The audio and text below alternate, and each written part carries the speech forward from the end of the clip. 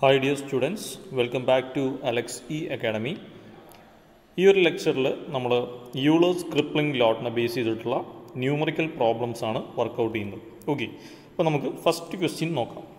A solid round bar 3 meter long and 5 centimeter in dia is used as a strut with both ends hinged. Determine the crippling load or collapsing load. Take E is equal to 2 into 10 raised to 5 Newton per mm square. ഇപ്പോൾ ക്വസ്റ്റ്യനിൽ പറഞ്ഞേക്കുന്നത് ഒരു strut അല്ലെങ്കിൽ column, ഈ രീതിയിലായിരിക്കും question ചോദിക്കുന്നത്. Strut അല്ലെങ്കിൽ column, അപ്പോൾ അതൊന്ന് നോട്ട് ചെയ്തേക്കുക. അപ്പോൾ സ്ട്രട്ട് ലെങ്ത് 3 meter ആണ്, ഡയമീറ്റർ 5 centimeter ആണ്, ക്രിപ്ലിംഗ് ലോഡ് കണ്ടുപിടിക്കുക, ഈ തന്നിട്ടുണ്ട്. Okay, condition തന്നേക്കുന്നത് both ends hinged ആണ്. ഇനി ഈ ഒരു ക്വസ്റ്റ്യൻ്റെ തന്നെ കണ്ടിന്യൂവേഷൻ ആയിട്ട് നമുക്ക് ഒരു ക്വസ്റ്റ്യൻ കൂടി നോക്കാം. From the problem 9.1, determine the crippling load when the given strut is used with the following conditions. അതായത് തൊട്ട് മുമ്പ് ചോദിച്ച അതേ ക്വസ്റ്റ്യനിൽ തന്നെ താഴെ തന്നേക്കുന്നതിൽ ഉള്ള ക്രിപ്ലിംഗ് ലോഡ് കൂടി കണ്ടുപിടിക്കുക. അതായത് എൻഡ് കണ്ടീഷൻസ് ആണ്. അപ്പോൾ 1 end fixed, other end free, both ends fixed, 1 end fixed, 1 end hinged. അപ്പോൾ ഒരു പ്രോബ്ലം തന്നെ 4 എൻഡ് കണ്ടീഷനിലും അതിൻ്റെ ക്രിപ്ലിംഗ് ലോഡ് കണ്ടുപിടിക്കാനാണ് ചോദിച്ചേക്കുന്നത്. ഓക്കെ, അപ്പോൾ നമുക്കതിൻ്റെ ഡീറ്റെയിൽഡ് സൊല്യൂഷനിലേക്ക് കടക്കാം. അപ്പോൾ നമുക്ക് ഈ ഒരു പ്രോബ്ലത്തിന്റെ ഡീറ്റെയിൽഡ് സൊല്യൂഷനിലേക്ക് കിടക്കാം. ആദ്യം തന്നെ ഗിവൺ ഡാറ്റാസ് നമുക്ക് മുന്നിൽ എഴുതാം. അപ്പോൾ ക്വസ്റ്റ്യനിൽ ഒരു സ്ട്രട്ട് എന്നാണ് പറഞ്ഞേക്കുന്നത് അല്ലെ. അപ്പൊ സ്ട്രട്ട് അല്ലെങ്കിൽ കോളം രണ്ടും വെർട്ടിക്കൽ മെമ്പറാണ്, കംപ്രസീവ് ഫോഴ്സ് ആയിരിക്കും ആക്ട് ചെയ്യുന്നത്. കോളത്തിനെ സ്ട്രട്ട് എന്നും പറയാറുണ്ട്. ഓക്കെ, അപ്പൊ നമുക്ക് തന്നിരിക്കുന്നത് ലെങ്ത് ഓഫ് ദ കോളം അല്ലെങ്കിൽ സ്ട്രട്ട് 3 meter ആണ്, which is equal to 3000 mm lake convert ചെയ്യും എല്ലാം തന്നിരിക്കുന്നത്. ഡയമീറ്റർ ഓഫ് ദ കോളം, ഇതേപോലെ ഒരു കോളമാണ്, ഡയമീറ്റർ 3 centimeter ആണ്, ലെങ്ത് 5 centimeter ആണ്. 5 centimeter എന്ന് പറയുമ്പോൾ 50 mm. ഇനി ഈ ഒരു കോളത്തിന്റെ മെറ്റീരിയലിന്റെ Young's modulus 2 into 10 raised to 5 Newton per mm square ആണ്. ഓക്കെ, ഇനി നമുക്ക് അറിയാം നമ്മുടെ ഇക്വേഷനിൽ ഏത് എൻഡ് കണ്ടീഷൻ ഇക്വേഷൻ എടുത്താലും ഇ ഉണ്ട്, ഐ ഉണ്ട്, എൽ ഉണ്ട്. അപ്പൊ ഐ കണ്ടുപിടിക്കണം. ഐ എന്ന് വെച്ചാൽ മൊമെന്റ് ഓഫ് ഇനേർഷ്യ. അപ്പൊ അതുകൂടി നമുക്ക് കണ്ടുപിടിച്ചോളാം. Moment of inertia I is equal to circle ആണ്, ഫോർ സെക്ഷൻ ആയതുകൊണ്ട് 5/64 d raised to 4, 5/64 into d എന്ന് പറയുമ്പോൾ 50 raised to 4, which is I is equal to 30.68 into 10 raised to 4 mm raised to 4. Okay, അപ്പൊ ഇതാണ് നമുക്ക് ഇത്രയും ഗിവൺ ഡാറ്റാസ് അല്ലെങ്കിൽ given data ഇവിടെ വരെയാണ് ഐ നമ്മൾ സെപ്പറേറ്റ് കണ്ടുപിടിക്കുന്നത്. ഇനി 4 എൻഡ് കണ്ടീഷനിലും നമുക്ക് ക്രിപ്ലിംഗ് ലോഡ് കാൽക്കുലേറ്റ് ചെയ്യണം. അപ്പൊ ഫസ്റ്റ് നമുക്ക് ചെയ്യാനുള്ളത് column with both ends hinged. അപ്പൊ നമ്മുടെ കോളത്തിന്റെ 2 എൻഡ് ഹിഞ്ച്ഡ് ആണ്. Column with both it's end hinged.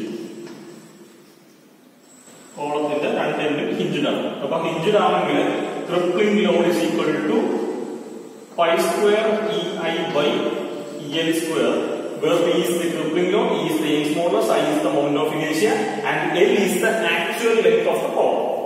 ഇനി ഇത് തന്നെ നമുക്ക് എന്തിന്റെ ടേംസ് എഴുതാൻ പറ്റും? നമുക്ക് എഫക്റ്റീവ് ലെങ്തിന്റെ ടേംസ് എഴുതാൻ പറ്റും. അതെന്ത് തന്നെയാണ്? Pi square EI by L effective square. കാര്യം എന്താണ്? ബോത്ത് എൻഡ് ഹിഞ്ച്ഡ് ആയ കേസിൽ, 2 എൻഡ് ഹിഞ്ച്ഡ് ആയ കേസിൽ L is equal to L effective ആണ്. ഓക്കെ, അപ്പൊ നമുക്ക് രണ്ടെണ്ണം ഈ 2 ഇക്വേഷനിൽ കണ്ടുപിടിക്കാം. പക്ഷെ ഈ ഒരു ഹിഞ്ച്ഡിന്റെ കേസിൽ 2 സെയിം തന്നെയാണ്. അപ്പൊ നമുക്ക് കാൽക്കുലേറ്റ് ചെയ്യാമല്ലോ. when both case 1 both ends are hinged, കോളത്തിന്റെ 2 എൻഡും hinged ആണെങ്കിൽ pi square EI by L square, pi square into E എന്ന് പറയുന്നത് 2 into 10 raised to 5, I എന്ന് പറയുന്നത് 30.68 into 10 raised to 4 divided by L 3000 square. Solve ചെയ്യുമ്പോൾ നമുക്ക് 67,288 Newton കിട്ടും, which is equal to 67.29 kilo Newton. Okay, അപ്പൊ ഇതാണ് നമ്മുടെ first case, both ends hinged ആണെങ്കിലോ കേസ്. ഓക്കെ, അപ്പൊ നമുക്ക് കേസ് നമ്പർ 2 നോക്കാം. അപ്പൊ കേസ് നമ്പർ 2 എന്താണ്? 1 end of the column is fixed and the other end of the column is free. അപ്പൊ കോളത്തിന്റെ ഒരു എൻഡ്, ഇതാണ് നമ്മുടെ കോളം, കോളത്തിന്റെ ഒരു എൻഡ് ഫിക്സ്ഡ് ആണ്, മറ്റേ എൻഡ് ഫ്രീ ആണ്. ഈ രീതിയിലാണ് കോളം തന്നിരിക്കുന്നത്. അപ്പൊ ഇങ്ങനെയാണെങ്കിൽ നമുക്കറിയാം ക്രിപ്ലിംഗ് ലോഡിന്റെ equation pi square EI by 4L square ആണ്. അപ്പൊ നേരത്തെ equation pi square EI by L square ആണ്, ഇവിടെ വരുമ്പോഴത്തേക്കും ഡിവൈഡഡ് ബൈ 4 കൂടി വരും. ഓക്കെ, ഇത് നമ്മൾ ആക്ച്വൽ ലെങ്തിൻ്റെത്. ഇനി നമുക്ക് എഫക്റ്റീവ് ലെങ്ത് ആണെങ്കിൽ pi square E I by L effective square തന്നെയാണ്. Where L effective is equal to 2L. നമ്മൾ ഓൾറെഡി കഴിഞ്ഞ ലെക്ചറിൽ ആ ടേബിളിൽ നമ്മൾ വർക്ക്ഔട്ട് ചെയ്ത് പറഞ്ഞു. ഓക്കെ, അപ്പോൾ one end of the column is fixed and other end is free. അപ്പോൾ ഇവിടെ P is equal to pi square E I by 4L square pi square E I divide by 4 into L square. Solve ചെയ്യുമ്പോൾ നമുക്ക് 16,822 newton കിട്ടും, which is equal to 16.8 kilo newton. Okay, അപ്പോ ഇതുവരെ ചെയ്താൽ മതി. Actually ഇതുവരെ ചെയ്താൽ മതി. ചിലപ്പോൾ ക്വസ്റ്റ്യനിൽ നമ്മളോട് ചോദിക്കും ആക്ച്വൽ ലെങ്ത്തിന്റെ ടേംസിൽ കണ്ടുപിടിക്കാതെ എഫക്റ്റീവ് ലെങ്ത്തിന്റെ ടേംസിൽ കണ്ടുപിടിക്കാൻ മതി. ആൻസർ ചെയ്യുന്നതിന് അല്ലെങ്കിൽ എഫക്റ്റീവ് ലെങ്ത്തിന്റെ ടേംസിൽ കണ്ടുപിടിക്കാൻ മതി. അപ്പൊ അങ്ങനെയാണെങ്കിൽ എന്ത് ചെയ്യാം? അതാണ് ഓൾ ടൈം ഏതെങ്കിലും ഒരു മെത്തേഡിൽ സോൾവ് ചെയ്താൽ മതി. ഇനി ക്വസ്റ്റ്യനിൽ നിർബന്ധമായിട്ടും എഫക്റ്റീവ് മെത്തേഡ് ലെങ്ത്തിന്റെ മെത്തേഡിൽ ചെയ്യാൻ പറഞ്ഞെങ്കിൽ ഇത് വേണം ചെയ്യാൻ. P is equal to pi square E I by L effective square അല്ലെ? ഏത് എൻഡ് കണ്ടീഷൻ ആണെങ്കിലും എഫക്റ്റീവ് ലെങ്ത്തിന്റെ ഇക്വേഷൻ ഇത് തന്നെയായിരിക്കും. Pi square E I by L effective square. ഇനി ഫിക്സ്ഡ് ഫ്രീ എന്ന് പറയുന്ന എൻഡ് കണ്ടീഷനിൽ എൽ എഫക്റ്റീവ് എന്ന് വെച്ചാൽ എത്രയാണ്? 12 ആണ്. 2 into നമ്മുടെ ക്വസ്റ്റ്യനിൽ എൽ എത്രയാണ്? 3000 ആണ്. അപ്പോൾ L effective is equal to 6000 എന്ന് കിട്ടും. ഇനി എന്ത് ചെയ്താൽ മതി? ഈ 6000 എടുത്ത് ഇതിൽ സബ്സ്റ്റിറ്റ്യൂട്ട് ചെയ്താൽ മതി.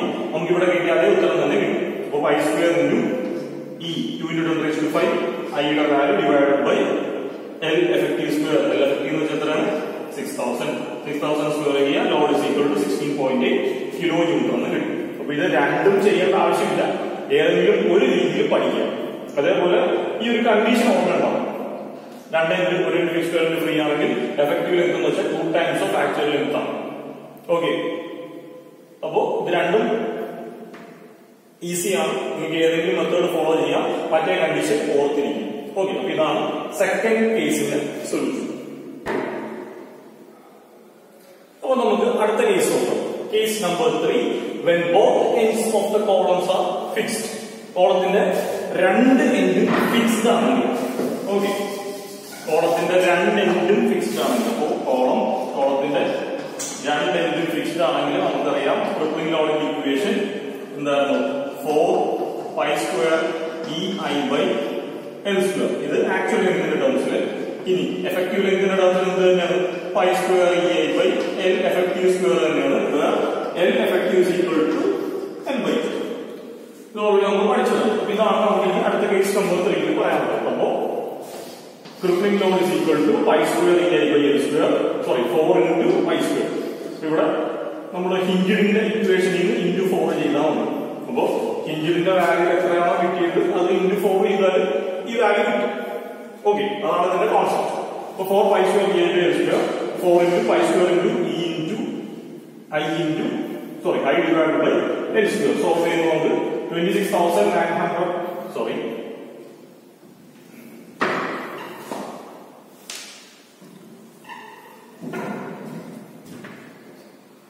അപ്പോൾ നമുക്ക് സോൾവ് ചെയ്യുമ്പോൾ 269,152 ന്യൂട്ടൺ കിട്ടും, which is equal to 269 kilo newton. Okay, ഇത് തന്നെ നമുക്ക് ഇത് ആക്ച്വൽ ലെങ്ത്തിന്റെ ടേംസിൽ എഴുതി എഫക്റ്റീവ് ലെങ്ത്തിന്റെ ടേംസിൽ എഴുതാം. എന്താണ്? P is equal to pi square E I by L effective square where L effective is equal to L by 2. ക്വസ്റ്റ്യനിൽ എത്രയാണ്? 300 ആണ്, 3000 ആണ്. ഡിവൈഡ് ബൈ 2 ചെയ്യുമ്പോൾ 1500. ഇനി എന്ത് ചെയ്യാം? പൈ സ്ക്വയർ ഇൻറ്റു ഇ എന്ന് പറയുന്നത് 2 into 10 raised to 5 ഐ നമുക്കറിയാം 30.68 into 10 raised to 4. L effective എന്ന് പറയുന്നത് എന്ത് ചെയ്യാം? 1500 സബ്സ്റ്റിറ്റ്യൂട്ട് ചെയ്യും. 1500 സ്ക്വയർ ചെയ്യുമ്പോൾ നമുക്ക് കിട്ടുന്നത് crippling load is equal to 269 kilo newton കിട്ടും. ഇവിടെ കിട്ടിയ അതേ വാല്യൂ തന്നെ നമുക്ക് ഇതിലും കിട്ടും. ഓക്കെ, അപ്പോ ഇതാണ് ബോത്ത് എൻഡ്സ് ഫിക്സ്ഡ് വരുന്നത്. ഇവിടെ ഒന്നെങ്കിൽ ഇത് ചെയ്യാം, അല്ലെങ്കിൽ ഈ ഒരു മെത്തേഡ് ചെയ്യാം. ഇത് രണ്ടും ഒരേ പ്രോബ്ലത്തിൽ ചെയ്തു വെക്കണമെന്നില്ല. അപ്പൊ ഞാൻ രണ്ട് ഇക്വേഷൻ വെച്ചിട്ട് എങ്ങനെയാണ് സോൾവ് ചെയ്യുന്നത് പറഞ്ഞു തന്നേ ഉള്ളൂ. ഓക്കെ, അപ്പൊ നമുക്ക് അടുത്തത് ലാസ്റ്റ് കേസിലേക്ക് പോകാം. അപ്പോ അടുത്ത case number 4. one end of the column is fixed and the other end is hinged. So ക്വസ്റ്റ്യനിൽ പറഞ്ഞിരിക്കുന്നത് കോളത്തിന്റെ ഒരു എൻഡ് ഫിക്സ്ഡ് ആണ്, മറ്റേ എൻഡ് ഹിഞ്ച്ഡ് ആണ്. അപ്പൊ നമുക്കറിയാം crippling load is equal to 2 pi square E I by L square. അതല്ലെങ്കിൽ എങ്ങനെ എഴുതാം? Pi square E I by L effective square ആണ്. വേറെ L effective is equal to L by √2. ഒന്നെങ്കിൽ ഈ ഒരു കേസിൽ സബ്സ്റ്റിറ്റ്യൂട്ട് ചെയ്തിടാം, അല്ലെങ്കിൽ ഈ ഒരു മെത്തേഡ് സബ്സ്റ്റിറ്റ്യൂട്ട് ചെയ്തിട്ട് എഴുതാം. ഓക്കെ, അപ്പോ when one end is fixed and other end is changed, crippling load P is equal to 2 pi square EI by L square, 2 into pi square into E into I divided by L square. Okay, solve ചെയ്യുമ്പോൾ നമുക്ക് 134,576 Newton കിട്ടും, which is equal to 134.6 kilo Newton. Okay, അല്ലെങ്കിൽ ഈ ഒരു question ഈ രീതി ചെയ്യാം, അല്ലെങ്കിൽ എങ്ങനെ എഴുതാം? Effective ലെങ്ത്തിന്റെ ടേംസിൽ P is equal to pi square EI by L effective square, where L effective is equal to L by root 2, which is equal to L എത്രയാണ്? 3000 divided by root 2. Okay, P is equal to pi square into E I divided by L effective 3000 by root 2 square. So P is equal to 134.6 kilo Newton എന്ന് കിട്ടും. Okay, അപ്പോ ഈ ഒരു ക്വസ്റ്റ്യനിൽ തന്നെ നമ്മൾ crippling ലോഡിന്റെ 4 എൻഡ് കണ്ടീഷനും ചെയ്തായിരുന്നു. ഈ പ്രോബ്ലം എല്ലാവരും നല്ല രീതിയിൽ മനസ്സിലാക്കി പഠിക്കുക. സിമ്പിൾ പ്രോബ്ലം ആണ്. ഇനി ഇതേ പ്രോബ്ലത്തിന്റെ തന്നെ ക്രോസ് സെക്ഷൻസ് മാറ്റി ചോദിക്കാം. ഒരു സർക്കുലർ സോളിഡ് സർക്കുലർ പ്രോബ്ലം ആണ് ചോദിച്ചത്. ഇനിയിപ്പോ അടുത്ത ക്വസ്റ്റ്യനിൽ ചിലപ്പോൾ ഹോളോ സർക്കുലർ പ്രോബ്ലം ചോദിക്കാം, റെക്ടാംഗുലർ പ്രോബ്ലം ചോദിക്കാം, സ്ക്വയർ പ്രോബ്ലം ചോദിക്കാം. അപ്പൊ ആ രീതിയിൽ മാറിക്കൊണ്ടിരിക്കും. ഓക്കെ, ഇത് നല്ല രീതിയിൽ ചെയ്ത് പഠിക്കാം. നിങ്ങൾക്ക് ഡൗട്ട്സോ എന്തെങ്കിലും ക്വയറീസോ ഉണ്ടെങ്കിൽ നിങ്ങൾ കമന്റ് ബോക്സിൽ ഇടും. ഓക്കെ, അപ്പൊ ഈ ഒരു വീഡിയോയിൽ ഇത്രയേ ഉള്ളൂ. നമുക്ക് അടുത്ത ലെക്ചറിൽ വീണ്ടും കാണാം.